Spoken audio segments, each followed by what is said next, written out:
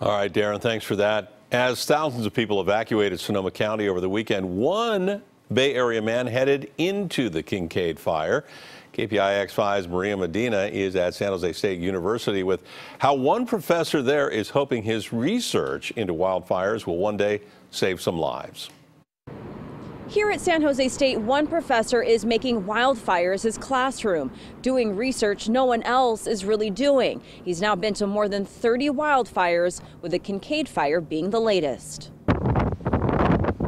From night until day, San Jose State professor Craig Clements and his students drove near the Kincade Fire to collect data they hope will one day be used by firefighters and impacted communities. We're using these models to predict where the fire is going to go and what communities have to be evacuated. So if we can get these models more accurate with this technology and with these observations, then everybody wins. The actual radar is in here. Craig helped build two mobile fire research labs, one with Doppler LiDAR, the other radar, that he says is helping them better understand wildfire behavior and how the massive flames create their own weather.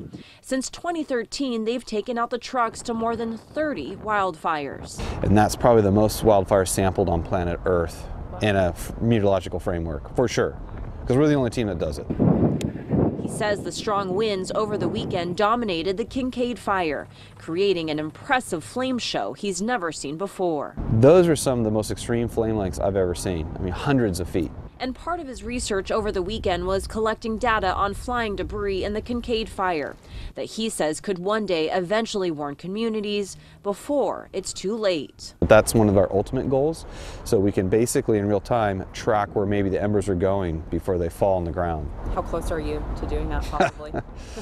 Oh, a couple years. Couple years. Yeah. And with another significant wind event expected in Sonoma County tomorrow, Craig in his mobile fire research lab will likely be near the fire zone collecting data once again.